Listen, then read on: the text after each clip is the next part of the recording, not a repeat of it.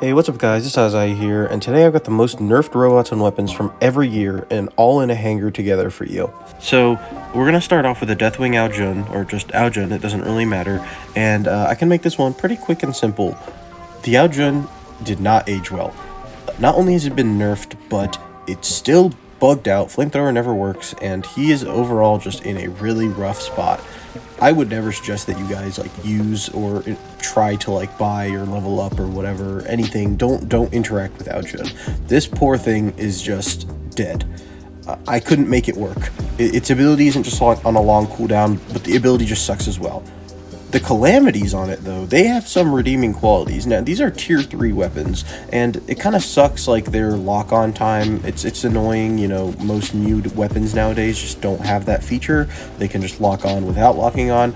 The Calamities, though, even with the lock-on, they're decent. They're pretty strong. At close range, they do some pretty decent damage. I would just say there are weapons that just generally out-damage them in most aspects, so you would probably want to avoid Calamities, but if they are all you have, they are decent. Now I want to go on to the Hawk, and the Hawk with the Nucleon and Quarker is in basically the same spot as the Deathwing Aojun. The issue with this is, again, we have a robot that just has a crummy ability that's been nerfed to hell, and weapons that are good weapons. They are strong. Nucleon and Quarker are great weapons, but they are just outclassed by many other things that do the same thing as them.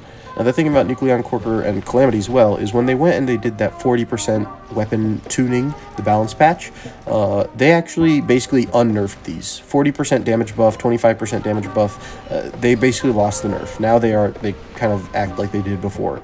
So they're good. They're pretty decent. But a lot of robots with built-in weapons kind of suffered from that balance patch because they never buffed the built-in weapons. So all of these weapons are doing way more damage nowadays, but Hawk, his beam is still nerfed. It does 50% damage to robots, so it sucks against robots, and also we have Titan repair amplifiers now, so it sucks against Titans as well.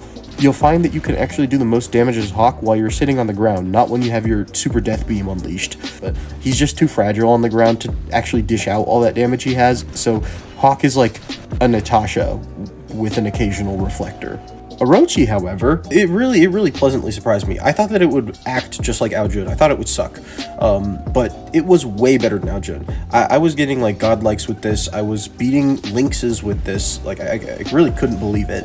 And the thing is just really because, first of all, since it has 2 charges, the charge will cool down while you're in your ability. So even though the ability cooldown looks really long, it's 22 seconds, it's really only about 18 seconds. Now, I would suggest you don't use the Bridget pilot because she gives you another charge, which is great, but you lose duration for your charges, which only adds up to 1 second extra of stealth, but also another 22-second cooldown you need to wait on, which is just way too much. You usually end up on Orochi, you can't even get the 2 charges again after you use them. You'll just be using the ability every time you get 1 charge back. So I would definitely say use the Ghost pilot rather than the Bridget pilot, and we might actually find some success. Orochi just, it's fine. It's kind of fragile. It is very fragile, but they keep giving it these 10% durability buffs. I think they did it twice in a row now. So now there's basically nothing Aojun has on Orochi. Orochi is just better, because it used to be that they were all basically the same with a super long cooldown stuff, but Orochi's ability is just better, and it also has about the same amount of health as Aojun now. So Orochi's pretty decent. As for the Hells, Skadi and Snaer, some of the worst nerfed weapons in the game. They got their reload increased so much they take forever to reload, but even though Pixonic refuses to buff the reload back, they keep buffing the damage. They buffed them by 15%, 15%, 40%. They just keep giving them damage buffs, and now they are really good burst weapons. They also are good at applying effects. They'll apply the freeze, and with the paralysis drone, they'll apply the lockdown as well. They're acceptable weapons as long as you're using a robot that works well with them. You wouldn't want to put them on a Fenrir because you're going to be stuck reloading while you're sitting in front of a Fenrir that has hammers or something and he's still doing damage to you. But on something like a Siren or a Harpy, they're actually good because you're going to be sitting there waiting on your ability cooldown as well. And that's the same thing with the Orochi. They could reload while I'm waiting on my cooldown to come back. So I'm really surprised that the 2022 stuff didn't age that poorly. They are acceptable. Not great, but acceptable. But now, how about we take a look at 2023? And I think things kind of went south from there. Here we have so many items that got nerfed, it was really hard to choose what was the worst nerf of 2023. Like, it was between like Nether and Angler and Mars and Seraph, and for the weapons, like we have the Korean lasers, the Taeja Hwangje, and the Yeoje, and then also the Clawjaw Talon. I ended up going with the Mars with the jaws, because I just think that this one had the furthest fall from grace. As you guys know, these rust rockets were broken when they first came out. They were insane. They nerfed them so badly. They reduced the fire rate like so much. They take like I think 20 seconds to unload one mag. It is just ridiculous. And the Mars, it's like made of paper now. Its turret doesn't do anything. Literally, you can ignore the turret. The turret is genuinely useless. It doesn't do real damage, and it doesn't even hit the enemies most of the time, because enemies are just so fast they can run to the side and the turret will miss every shot.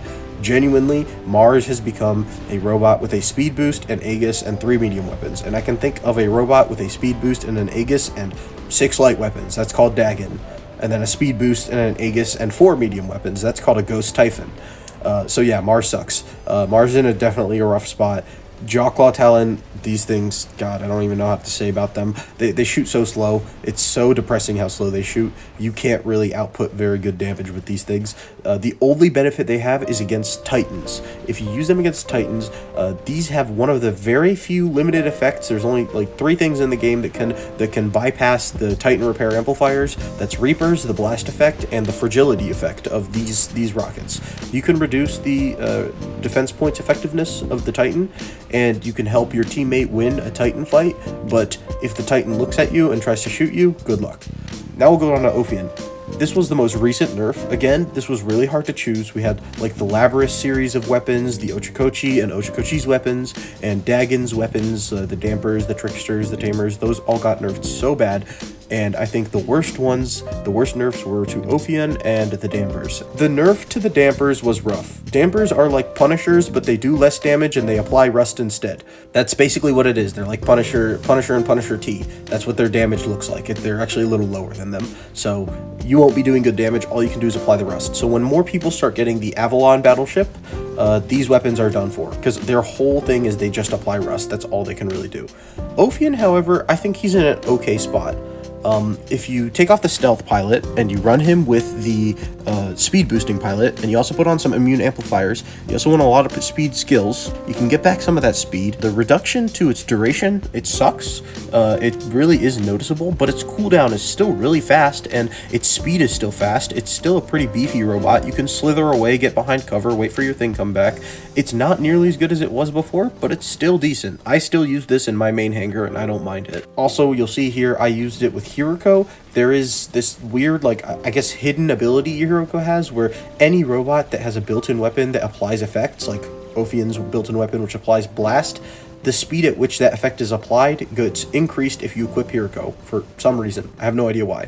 For some reason, Kate O'Donnell and Fainters can do this as well, but of course I couldn't use those because I'm using the Dampers. And similar to what I was saying with the Jaws, which are few weapons that can actually mitigate Titans with Titan Repair Amplifier, which are like the most broken things in the game right now, I suggest that if you have it and you immediately shelved it after you saw the nerf, maybe bring it back out, give it a couple more games.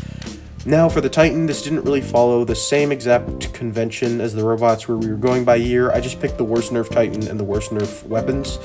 Aether got like just the biggest nerf of any Titan, worse than even Newton. It had like this huge block in the patch notes that was like, Aether reduced everything by 99%. And yeah, it's rough now. I talked about Aether enough in my Titan tier list video. If you'd like to go and check that out, you can see more in depth my thoughts on Aether. To put it simply, force field bad.